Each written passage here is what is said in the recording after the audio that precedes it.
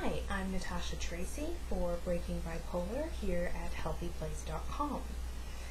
Today I wrote an article about whether people who don't have a mental illness can really ever understand what it's like to have a mental illness. And I posit that yes, it is actually possible for people to understand what it's like to have a mental illness, but only if they really want to and they really work at it. It requires education and reading stories from people who actually do have a mental illness. Consider for a moment what it would be like to be in a wheelchair. I think about this and I think to myself, well, I can understand some of the challenges that would be. Being in a seated position all the time, getting work, your social life, not being at the same height as other people, your kitchen design, where you're going to live, etc., etc. I can think of many of those challenges, but I think that I would be missing the big picture of what it is actually like to live in a wheelchair, because I don't actually know anyone who's in that situation, and I actually haven't gone to the lengths to educate myself, and I actually haven't read real stories of people in that scenario.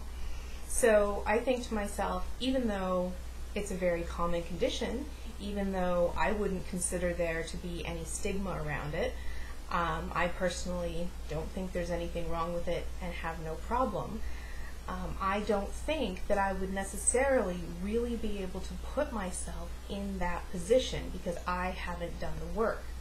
And I think that mental illness is the same. Even if you know someone with a mental illness, it's likely that you don't comprehend what that person is actually going through, what they're living with, what their day-to-day reality is like, because you can't see it. At least with a wheelchair, I can see that that person is in that particular position, and so at least that gives me some kind of idea of what that person must be living with. With mental illness, you have nothing. You have nothing to see. You have nothing to look at. There's nothing that even gives you an idea of what mania is, or what depression is, or what the symptoms are, what kind of activities the person's been doing, and what they're doing in order to appear normal to you at that very moment. But, like I said, I think that if you as a person without a mental illness were to actually do the work, read stories from people who have that illness, and actually really educate yourself, I believe that you could have a notion of what it was really like to live with that illness. And if you did go to that extent and get that education, that would be priceless for the people with a mental illness who are around you.